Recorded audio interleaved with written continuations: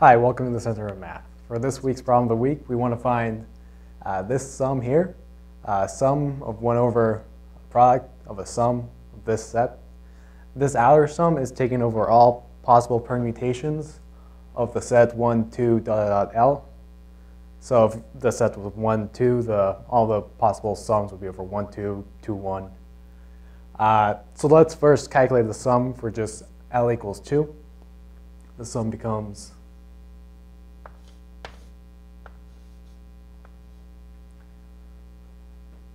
I'm going to call this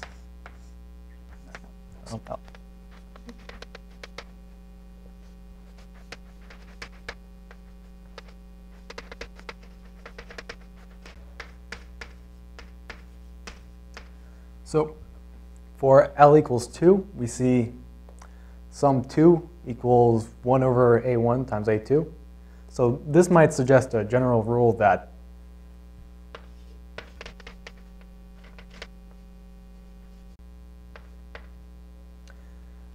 the sum SL is just, in fact, 1 over the product from 1 to L of AJ. Now, let's assume this is true for L equals N. And then let's try to find this sum for N plus 1.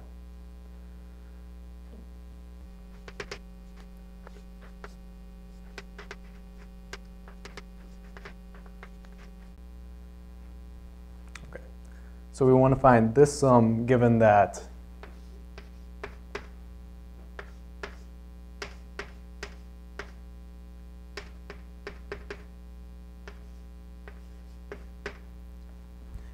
the sum for n is just 1 over the product from 1 to n of all the a's. So now let's partition this sum. Let's partition it into, so we have all these permutations. We're going to partition it into one set of permutations that, let's say, has AKN equals A1, another set where AKN plus 1 equals A1, another set AKN plus 1 equals A2, and so forth. For example, let's show this for n plus 1 equals 3. This permutation is going to look something like.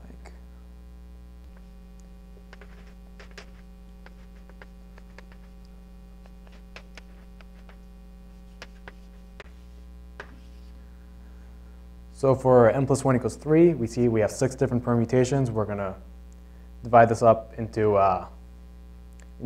3 different sets, where in one set 3 is the last number, another one 2 is the last number, another one 1 is the last number. So if we do a partition like this for the general case of n plus 1 and consider just the sums for one of these sets, we'll see that First, the last term in this product is always the same. It's just the sum of all the numbers. We're going to factor that out.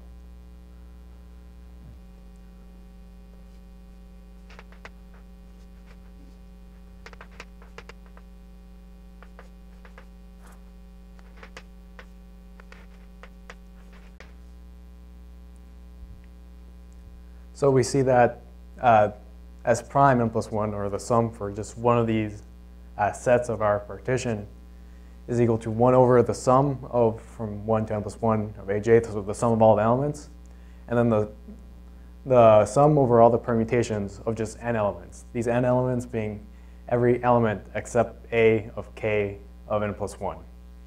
And so recall that we assumed that for Sn, we can say Sn equals 1 over product from j equals 1 to n of aj.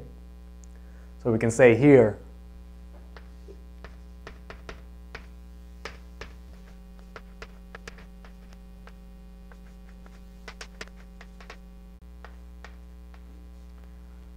so we can simplify our sum of just one of the sets of our partition into 1 over the sum of all the numbers times 1 over the product of every number except A, K, n plus 1. And this we can rewrite a little bit.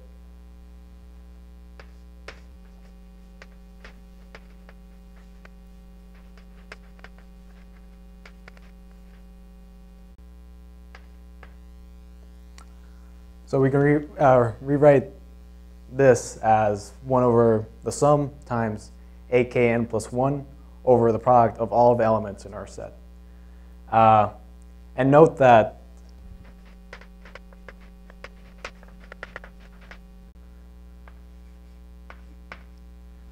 the product of from j equals 1 to n plus 1 of ak of j is in fact equal to the product from j equals 1 to n plus 1 of just aj, because multiplication is commutative, we have all the same numbers, so these two products are equal. And so now let's sum all of our different sets of our partition.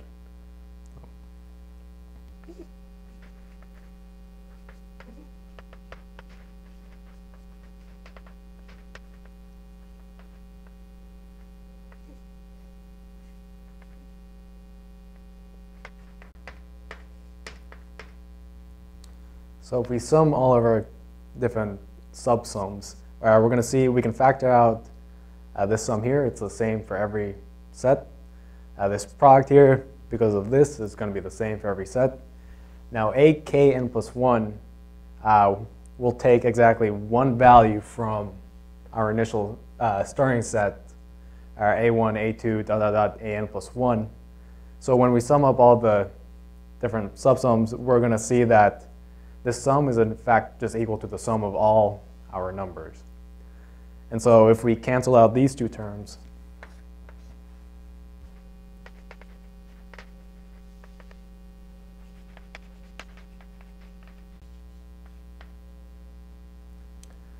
so if we simplify, we get that Sn plus 1 is equal to 1 over the product from j equals 1 to n plus 1 of aj. And this comes from assuming that Sn is a similar form. And we know this is true for n equals 2, so it's true for n equals 3, and so forth. And so it's true for all n.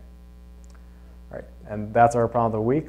Thanks for watching. Please check out centermath.org, check out our blog, and follow us on Facebook and Twitter. Thank you.